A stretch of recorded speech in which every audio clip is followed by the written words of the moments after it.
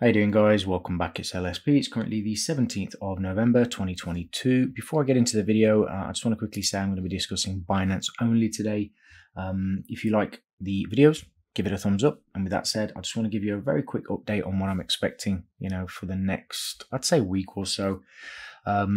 Just quickly jump up to the weekly chart of Binance. You can see we've already discussed this week, but that week there, but this current week, you can see that price opened, it ran up a little bit, and then obviously has started to recede back into the sort of 270 range.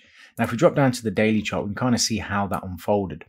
We had a bit of a run up, high of around about sort of 312.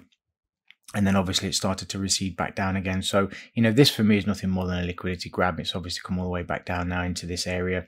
If we want to get super technical, we have stars there.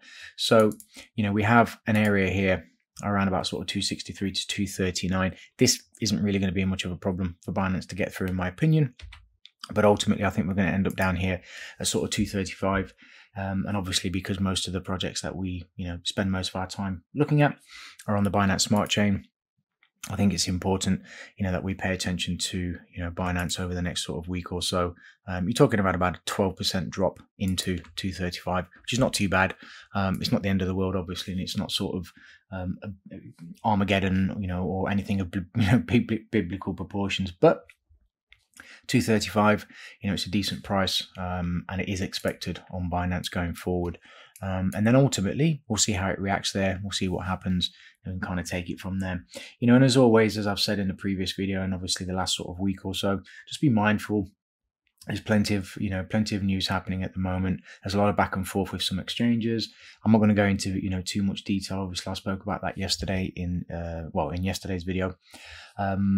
But just be careful. Just be careful. We all have a plan.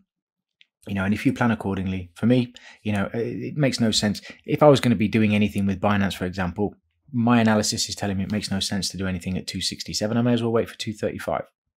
So with all of that said, I hope everyone's having an absolutely fantastic day, and I look forward to speaking to you very, very soon. All the best. Take care.